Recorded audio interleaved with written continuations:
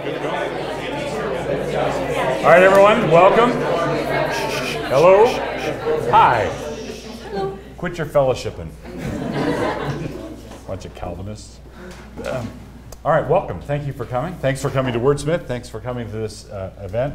This is something we've tried to do, have a discussion connection with social in years past, and it's been well received, so appreciate you coming. As you know, Michael Ward is visiting here with us, and I want to begin our discussion by with a pedestrian question. What are you working on now? What book projects are you working on now? And how do they relate to what you've put in print already?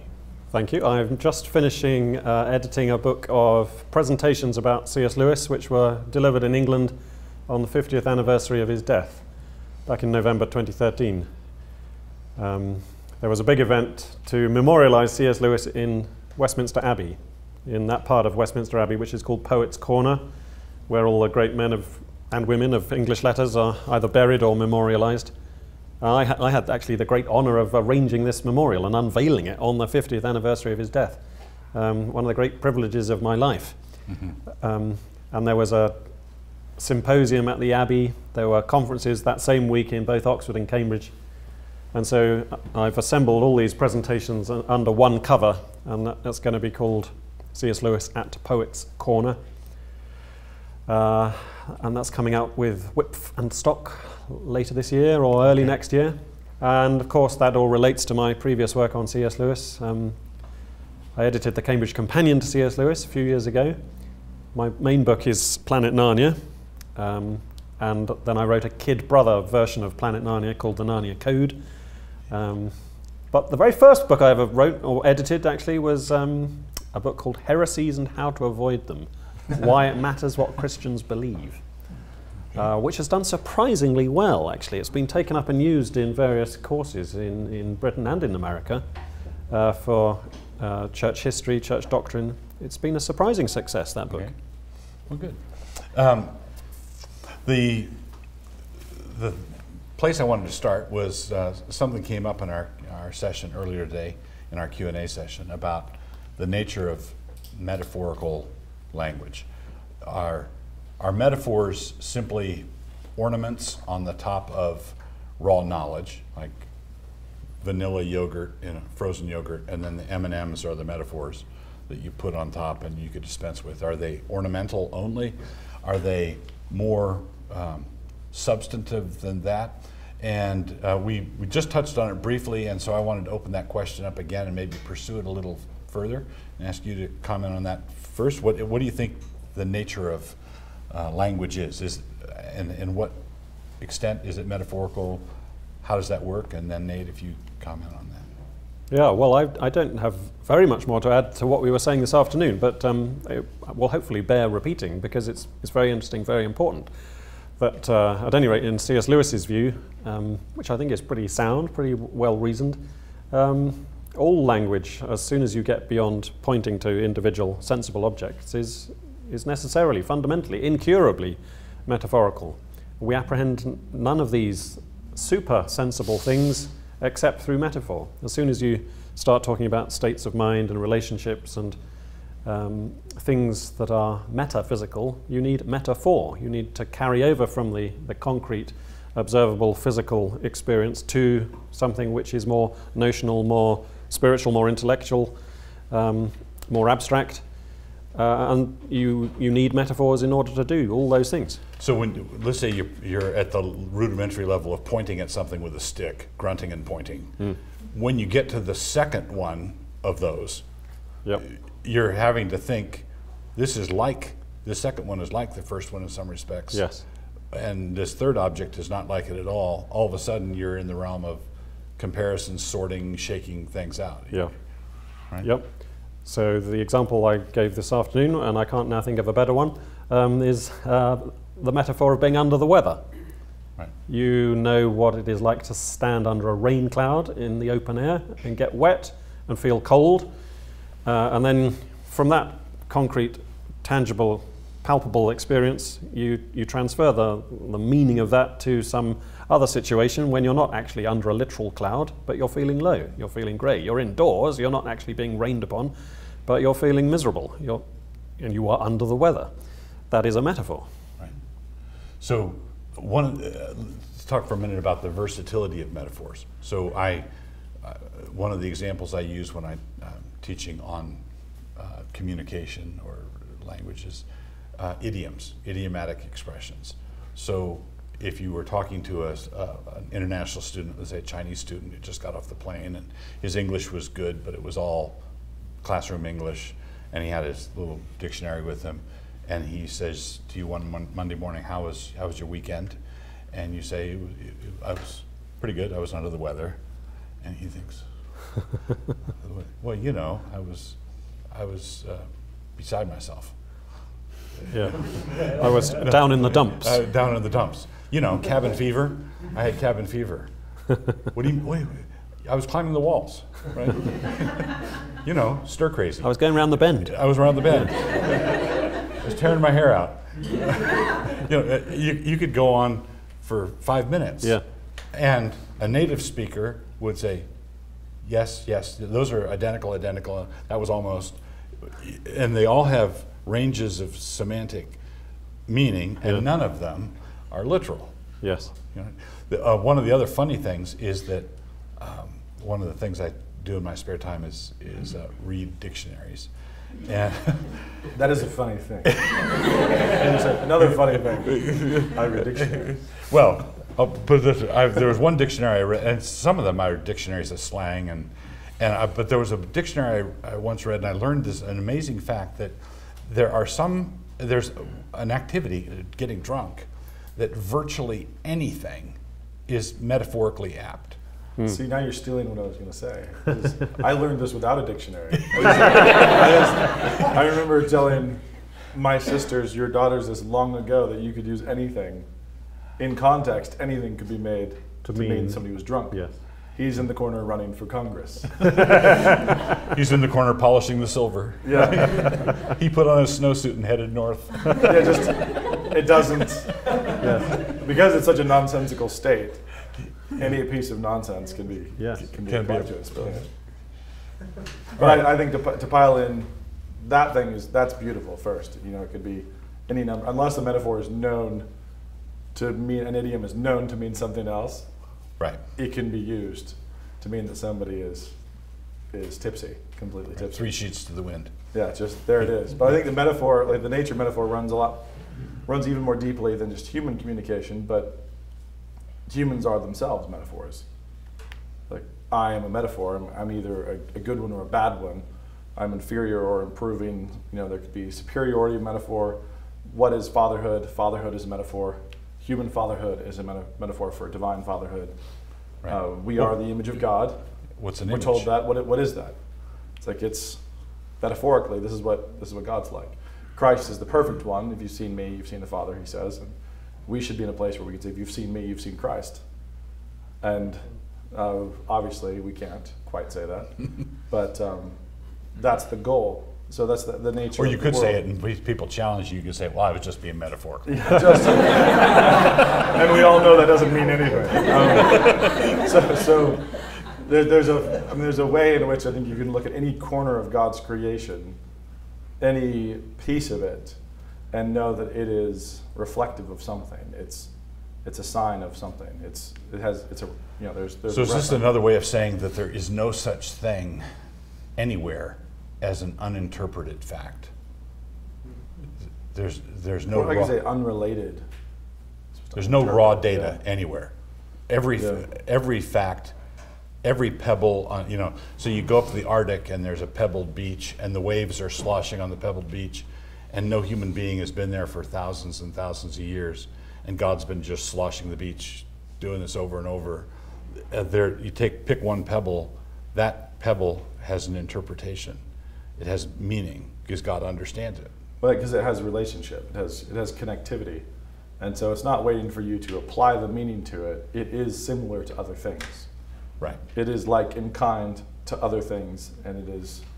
It has many aspects of it that are true comparisons, would be true comparisons, which are there to be discovered and pointed out. I mean, It's laden with metaphor because it exists in this world created by the one artist who frequently repeated himself. There's all these patterns and loops, and and so on. So eyeballs and all sorts of different creatures. And, you know, I think it was Alistair MacIntyre, the British philosopher, who said that facts are an invention of the 18th century. You know, brute facts, supposed raw data, that's an invention of the 18th century. Nobody thought like that before, and we should stop thinking like that now, because it's a trick played on us by a certain kind of thinker who wants us to operate entirely upon their own premises. Right. They want autonomous knowledge without reference to God. Yeah. They want to stand on this invisible balcony, bolted to who knows what, and look down on the world. Yes. And assign meaning. Yeah. And it's just not possible. We've confused precision with accuracy. So we think in that age, the age of brute facts, we have to reduce something until it means nothing else. Yeah. It means just this one thing. But someone could write you a limerick about how cold it was that evening and have it more accurate than somebody else saying it was 17 degrees Fahrenheit. Yep. Right. It was 17 degrees. On this scale, the Fahrenheit one, have you ever seen a degree? Well, there were 17 of them. Have you ever counted to 17? That's how many degrees we're milling about. Now outside. I know how cold it was. Yeah, exactly. This informs me a great deal, as opposed to somebody else who says, you know, and tells you. Bitter chill it was. Yeah, exactly. Yes. Keats and Agnes Eve. Yeah. Yeah, it's numbed were the beadsman's fingers. Yes. I think is that. Yes. Yeah, it's exactly. So that piece is a quite an accurate description. And Richard Dawkins would say, "What's the beadsman got to do with it? Yeah. Right? Why him? Why not somebody?" Well, because Christian thinking is attracted to the concrete, to the particular. So Jesus went to Nazareth High. His family had a place in the phone book. You know, he had a graduating year. He had a class. Jesus graduated with a class. He had a hometown with the water tower, and and he had a mom. So the Christian view is this particular man with 10 fingers and 10 toes is universal truth. You know, Jesus says, "I'm the way, the truth, and the life." And what is truth? Pilate says, and truth is standing right in front of him. And that I can't imagine a more fundamental collision between autonomous knowing, autonomous humanistic knowing, and God's love affair with particularity. And as soon as you go particular, you can't get anywhere unless you say unless you start hopping. You come down to one particular fact, and now it's like rocks in the middle of a stream. You've got to hop from rock to rock to get anywhere. And even in the example of 17 degrees, what on earth is a degree? It's still a metaphor. It's just it's behaving metaphorically. It's just less effective in communicating the sensation or the actual concept of cold. Because especially if you get into the negatives. But as soon as you're saying, "Do you know what a degree is?" and everybody acts like they do, they don't. What is it? It's an arbitrary thing, but there's 17 of them. So you say there's actually, and we're missing 5. So if you want to know how cold it is, we have 5 degrees have gone missing. And it's fairly hopeless. But so that kind of, in modernism, we love to reduce, we love to quantify, we love to attempt tiny precision and to count. Well, instead of to grab with metaphor and imagery. So I think metaphor runs at an experience or at information, at what we would call facts, with open arms. Tries to grab it, tries to corral it, and qualify. It's like this, not like that. It qualifies it and collects it like a net, as opposed to trying to touch it with a needle. So it might look like I'm changing the subject, but I'm not really. I assume that over the years you've graded many papers, right? So, much purgation. Yes, and this is why he's such a holy man now. Here's an example of how modernity has us by the throat. When you're grading a paper, it makes sense to me if you're giving a Latin test and you have 100 Latin words on there, and someone misses 7 of the words. It makes sense to me why I would give him a 93. So out of 100 possible correct answers, you got 93 correct, and so your paper is like 93 is to 100. That makes sense to me. But if this assignment was, please write a paragraph describing a sunset on the Pacific coast, over on the Oregon coast, and they write me an essay, and I write 93 on the top of that, what on earth do I think what do I think I'm talking about? What I'm saying is 93 is to 100. What this essay is to what? Yeah. The essay Jesus would have written? the essay Plato had in mind? What am I comparing it to?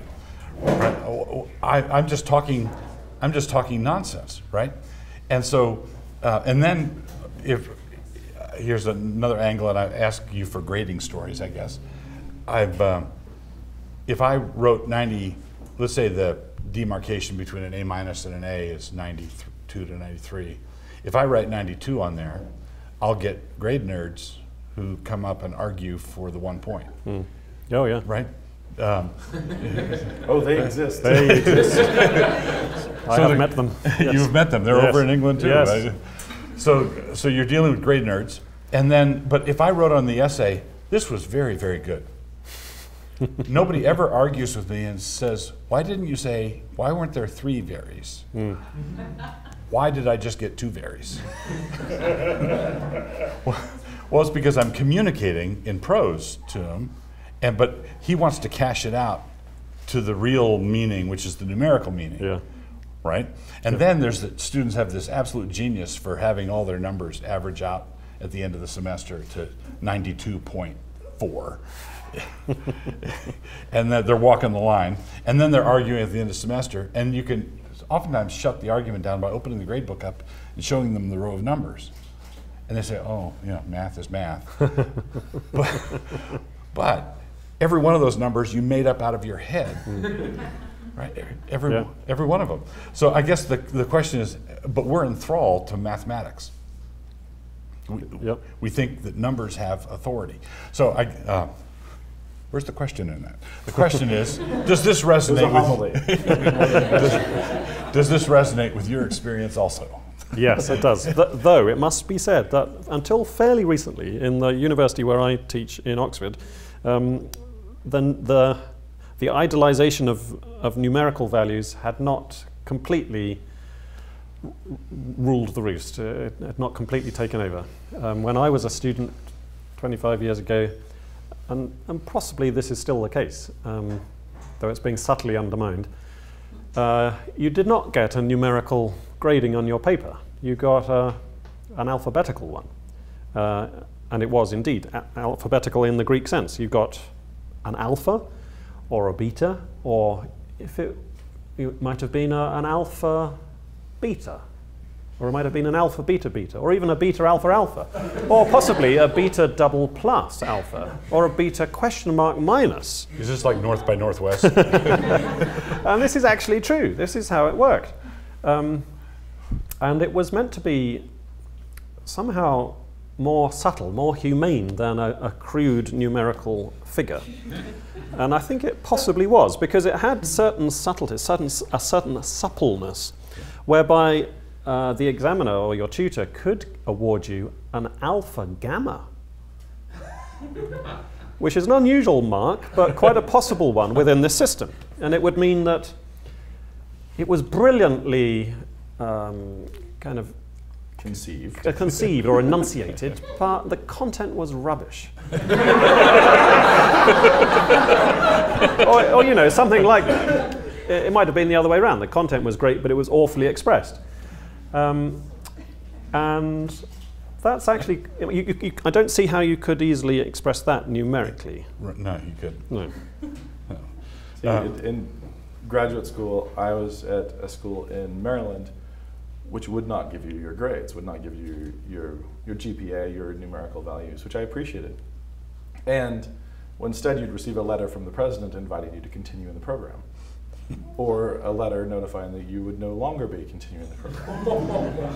And in the letter they would describe the feedback given to them by the professors that it had to. So the professors would relay comments, and you get a letter from the president in which those comments appeared. And by law, by federal law, they had to keep a numerical grade and give it to you if you asked. But this was the baseline. They began with this. And the thing that was funny is how astounded many of my classmates were when I was thrilled to never ask. I have no idea. Yeah. I have no idea what the number was when I received my master's. I don't know what the GPA was. I had no clue. Yeah. I know that I was on the watch list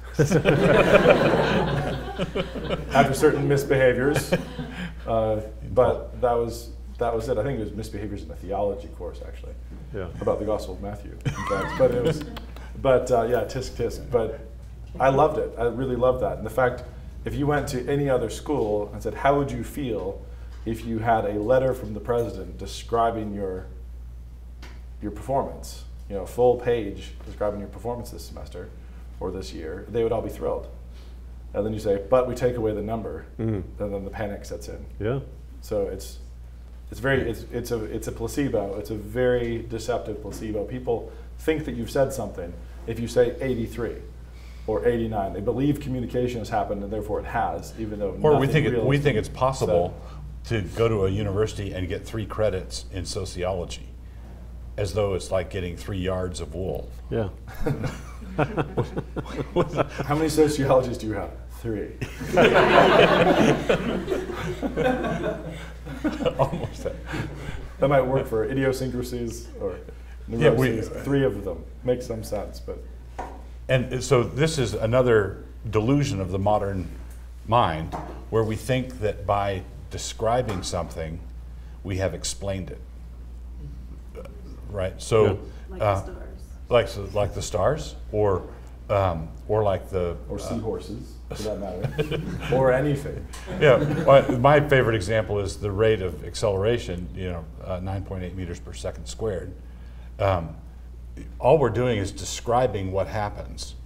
If you asked the typical modern man, what makes things fall, if I drop my phone or if I drop my car keys, what makes it go down? They would say gravity. But gravity is simply our name for things going down. Yes. Right. Right. There's not this thing called gravity that reaches up and grabs it and pulls it down. Yeah. There's nothing in between these objects.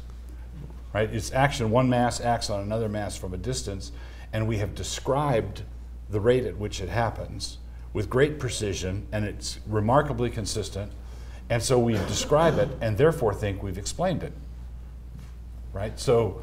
Why is it raining? Well, there's a low pressure area and a high pressure area. Yeah. No, I asked why is it raining? Because Jesus wants it to rain. Get back under the weather immediately.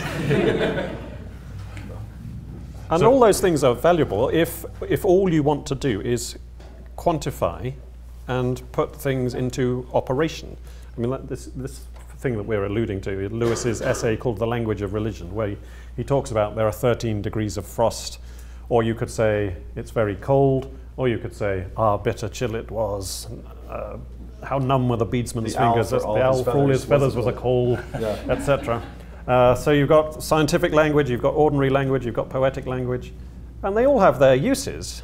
It is occasionally useful to be able to say there were 13 degrees of frost, because then if that is like an accurate thermometer reading, you know that there are going to be certain predictable effects upon plant life and animal life, and you can take action on that, which is useful. I like flying on airplanes that were built by engineers who love decimal points. Yes, me too. And that's all good. I want to go on poet air. See how that goes. Fly on the wings of Mercury. Icarus Express. But if all you want is the practical application in the realm of quantifiable terms, then that's fine. But the problem becomes when that overextends its boundaries and begins to seep into the realm of quality, because you can't express qualities through quantities.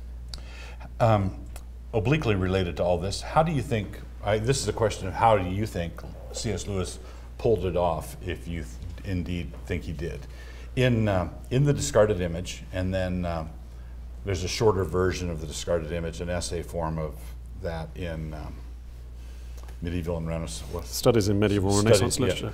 Yeah. So there's a cheat sheet version of it, and then discarded image, and then the discarded image, it undergirds everything in the trilogy.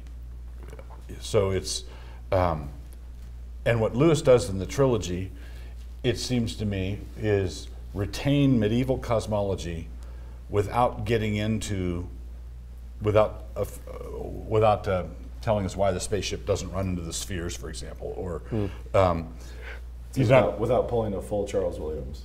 Yeah. Right. Never go full Charles Williams. So he sort of, at the end of Discarded Image, he says, well, this is a beautiful, elegant system that has the disadvantage of not being true. But I get this feeling that Lewis retained and believed as objective truth a great deal about the medieval cosmology, dispensing with things like geocentricity and and actual physical spheres, but retaining sort of a recognizable form of it in the modern world. First, do you think that that's true, that Lewis retained, was he called himself an old Western man? Do you think he was that over against modern man in the basic rudiments? And if you think he was, how do you think he did in pulling it off?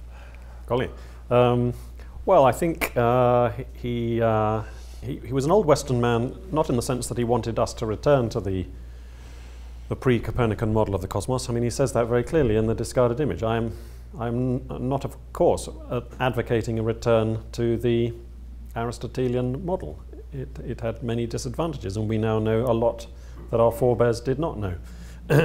But that slightly misses the point, he says, that one of the reasons for retaining an awareness of that old discarded image of the cosmos is that it gives us something to set against the modern contemporary Einsteinian model of the cosmos. And because we've got something to set against the Einsteinian cosmos, we are hopefully prevented from treating it with undue seriousness, as if it were as if it were a final statement of reality. We would begin, in that case, to idolize it. We would begin to see it as a catalogue of ultimate realities, when in fact it is an account of what we see, which has many truths worked into it, and may yet become more true as further discoveries are made, but is never actually going to contain all the possible truths that could be incorporated into it, because that is only seen in the mind of God. So one of the things that Lewis apparently retained, and even in your world, my son, that's not what a star is. That's only what it's made of. Right?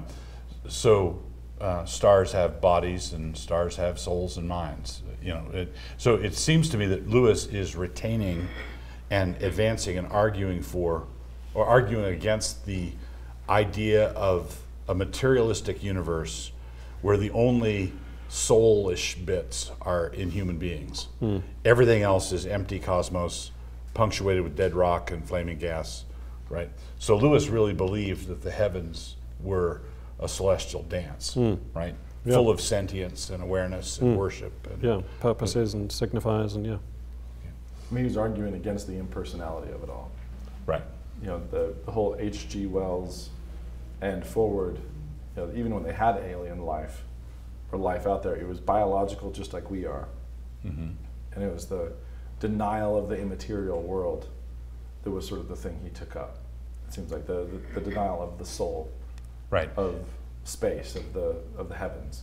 And we are crippled oftentimes, particularly in the States. Conservative evangelical believers are crippled in that we're taking a last ditch stand, sort of like a spiritual Alamo, where we're defending the human soul against the onslaughts of secularism, having ceded a soullessness in the whole rest of the cosmos to them. So we'll say to Dawkins, well, everything out there is just exactly what you say it is. Impersonal matter grinding away in response to impersonal forces. But we have this divine thing in us, and we'll fight you to the last over this last thing. It seems to me that we need to counterattack. yeah.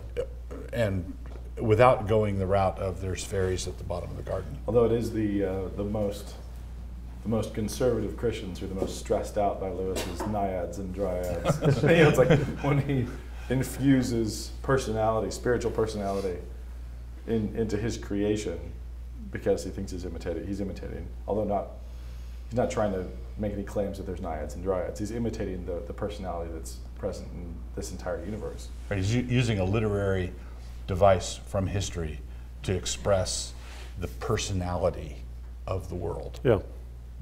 Right? The spirituality of materiality, Yeah. which is a fundamental Christian doctrine. That, the Word has created all things, and in Christ all things hold together. We can't see Christ, but all things are holding together in his creative and sustaining and redeeming Word. That's the taproot of Lewis's belief in the literary utility of that trope of naiads and dryads. And then there's another thing that Lewis does that's refreshing, in that his robust supernaturalism. So his defense of miracles, not miracles willy-nilly, not miracles every 10 minutes, but the full prerogative of God to intervene when it suits him, with a miraculous thing that you cannot account for. So when I see Christians explaining the Star of Bethlehem as a comet, well, there was a comet that appeared, and I'd say, a comet showed them the way to the house? Either they're doing serious astrology on the back of a camel in the dark, or the back of a hummingbird. serious, For example. serious mathematics. No, carry the 2. Turn left. I said. Well, it seems to me that you're in the midst of appealing to greater miracles than simply having a star come down. I would just say, don't rule that out, though. Don't rule out the math. Don't rule out some magi planting sticks in the ground and doing some shadow triangulation. Don't it would be amazing. I'd say that the miracle is there regardless. However they knew, whether they whatever happened, it was miraculous. But that's to get too far afield. All right, so we've wandered into cosmology, postmodern versus modern. The Christian faith is not a variation of either of those. So the Christian faith believes the cosmos is an integrated whole, held together by Christ. There's personality throughout, not just Christ's personality, but subordinate personalities, angelic powers, celestial beings, creatures, and the other thing Fawns. is fawns, or the satyr spoken of I was by going the to say, prophet Isaiah. at least satyrs in the book of Isaiah. So, and let's not. Isaiah. And we won't even go to unicorns. And dragons. Sorry. And dragons, yeah. Dragons there as well, and Conies. satyrs, and Yes. unicorns. Leviathans. Yeah. So Sparks in the nostrils. Yeah. you guys have derailed me. We're still in cosmology. So the point is that Christ holds everything together. The cosmos is personal. It's suffused with glory, and I don't see how you can adopt sort of a quasi-deism out there, robust Trinitarian Christianity in my heart and in my head, and survive and make it. No. There's got to be a counterattack, and Lewis is relevant and will remain relevant, I think, for decades and centuries, precisely because he didn't budge at the places where the major onslaught was happening. And he's virtually the only one who didn't budge. Yeah. And one of the reasons he didn't budge is because he saw and understood very carefully the beginnings of this move in the 16th century, in the wake of the Copernican revolution, which is the beginning of his magnum opus and of his study of the 16th century. And he points out how an astronomer like Kepler, at the beginning of his career in the 16th century, described the motions of the planets with respect to their anima motrices, their motive spirits, their kind of angelic engine room. But by the end of his career, Kepler was describing the motions of the planets mechanically. And so a mechanistic paradigm had substituted for an animistic one. an animated view of the cosmos in which there were spirits. And you might say, well, that's an advance because we can measure on the mechanistic scale much more easily, and indeed we can. We can describe, we think it's explanation. Yes, but then we make that fatal error of mistaking the explanation for the real thing. So going back to 9.8 meters per second squared, if I developed a hypothesis that there were these things called gravitron fairies, and whenever I dropped an object, the nearest fairy would grab it and haul it to the nearest larger object at 9.8 meters per second squared, and let's test my hypothesis. And I measured, and I thereby said, I've proven the existence of these fairies that you can't see. All I'm doing is describing what's happening. Yes. And then I've said, and I've given it a name, and you must bow down to the name because my description was accurate. Well, that's what we're doing with gravity. We have no idea what gravity is. And yet we persist in acting like we do. Yes. Right? We know what it does. Know what it does? We have given it a nickname. If it we can is chart the tides. But it's analogical. That's Lewis's point in one of his writings, that in the old view of the cosmos, the idea of stones falling to earth or flames rising upwards was ascribed to the idea that every natural object had a natural home that it was desiring to get to.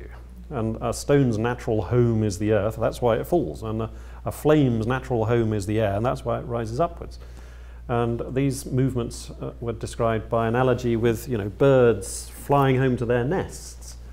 The planets themselves would incline with a kindliness towards their kindred and then away again. In the modern view of the cosmos, with the law of gravity, you have an equally analogical situation, but we've managed somehow to forget the fact that it is analogical.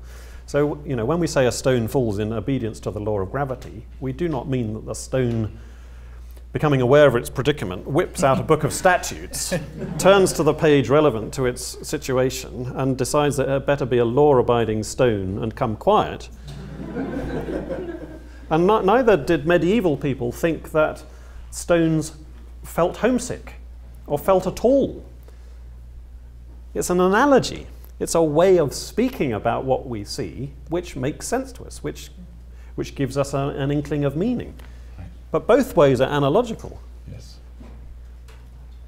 And I'm with Chesterton on the tides. That's all I have to say. Yeah, the materialist and the lover, Chesterton says, the materialist and the lover both associate the moon with the tides and with long-lost love. But the only case either of them have is that they've seen them together. Right? Do I have an amen? And here's my question for the materialists. When you hold a magnet next to a refrigerator and you feel the pull, how do they even know about each other? It's like, at one point does it become aware?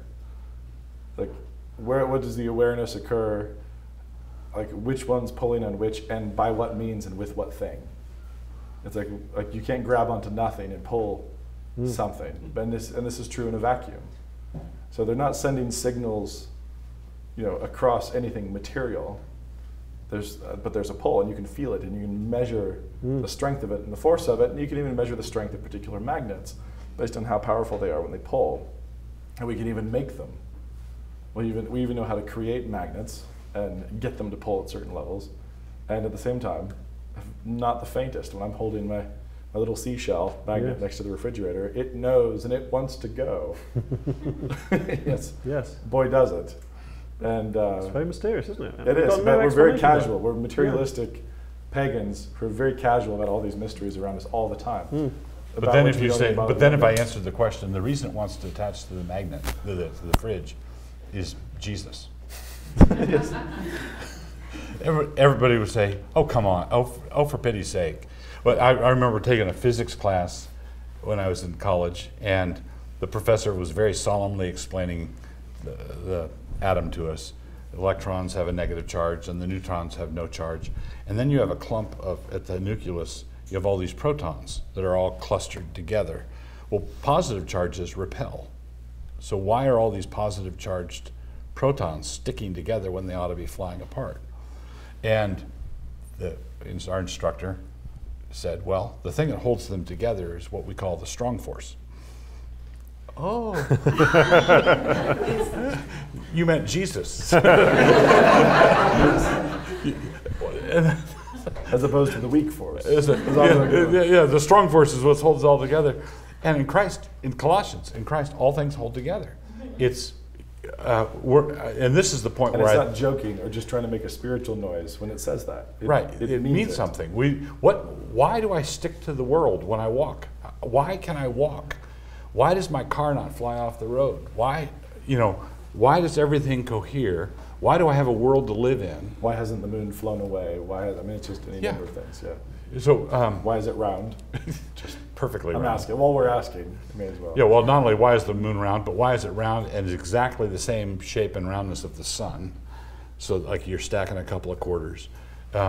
So we live in this world that evidence it's not just evidence of design in the contraptions of, the flagella of the bacteria or the ankle, or there are these amazing engineering feats.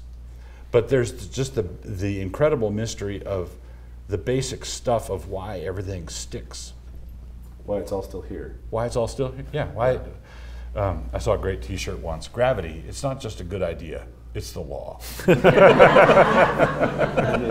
Which goes back to your point about nobody says, I resolve today to try to stick to the ground better. No. Do a better job keeping the law of gravity. Yeah. But it's interesting that gravity originally meant simply weight. Yeah. Yes. Newton didn't discover the law of gravity. He gave a new semantic depth of meaning to the word weight, so that we now had this law of weight, this law of gravity. Pattern of weight, Yes. behavior of weight. Yes. Yeah. So if let's wrap it up with this question.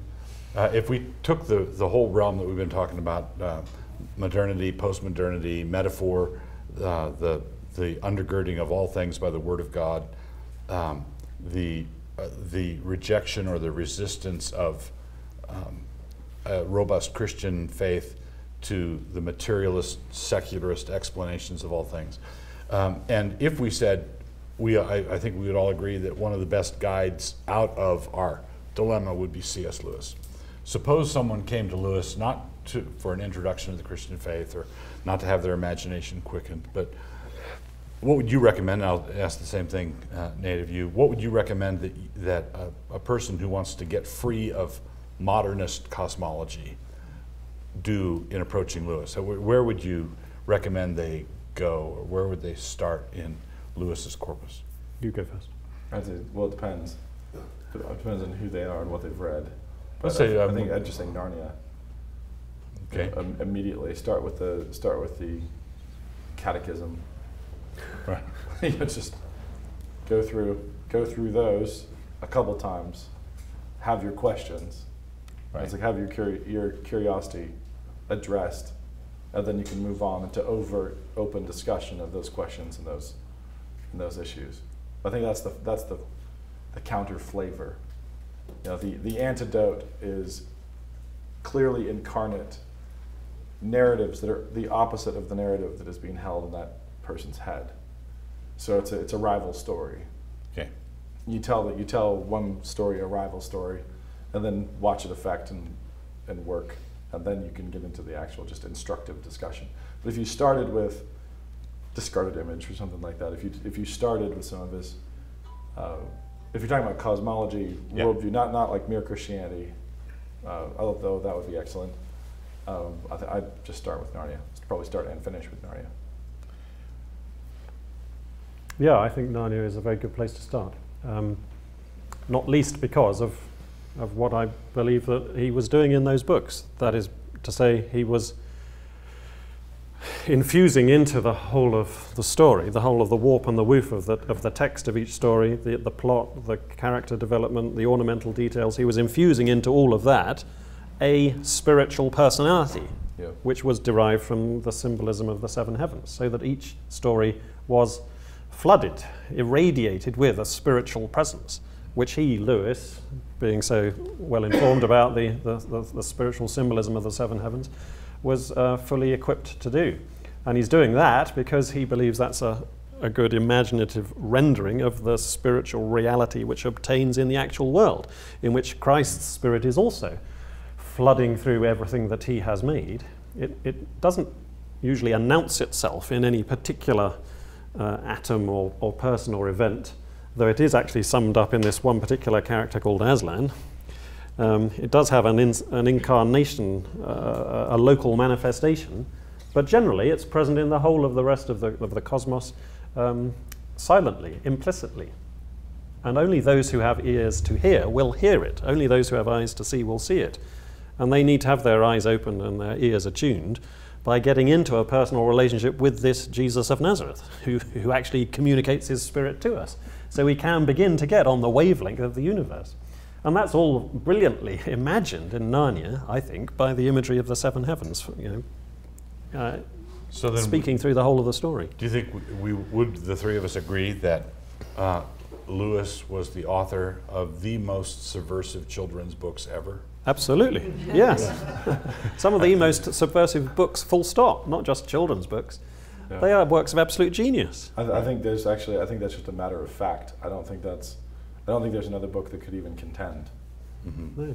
I don't think any have undercut or actually subverted, not just intellectually subverted, but succeeded in subverting culturally.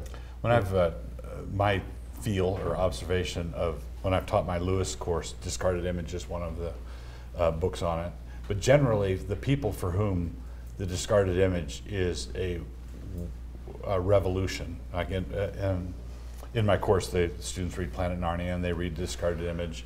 They read one of the Narnia stories. But overwhelmingly, when people have this shake-up accomplished, or the coup de grace is the Discarded Image or Planet Narnia, it's because they were catechized.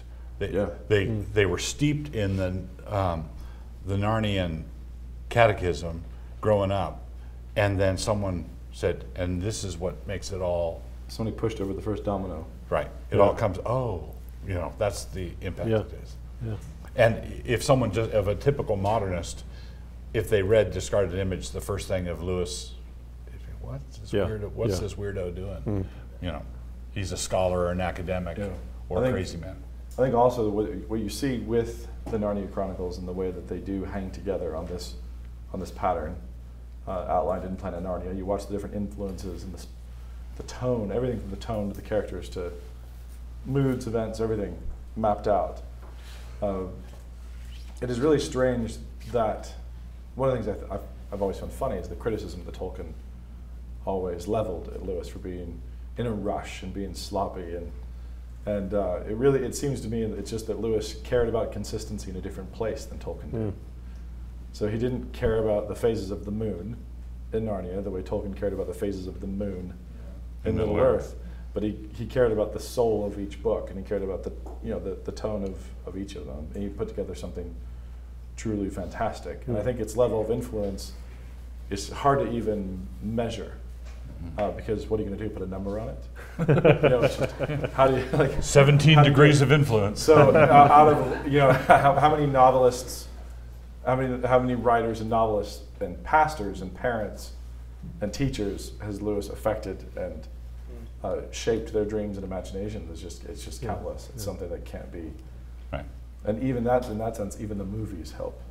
Yes. Yeah, because they get people to read the books. All things work together for good. But I'll ask you, Whoa. yeah, for those, for those who.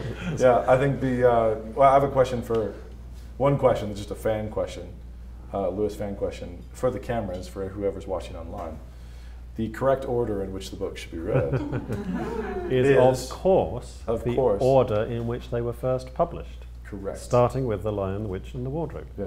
Begin at the beginning. Go on till the end and then stop. Do not rearrange in the box set. But the beginning is interestingly in the middle of the story, not at the start of the story. Yeah. That's where the true beginning is. Yeah, of course it is, because the sphere is And on turn. And on that uncontentious note, we will thank you all. Thank you, Michael, for being here with us. My pleasure. Thank you.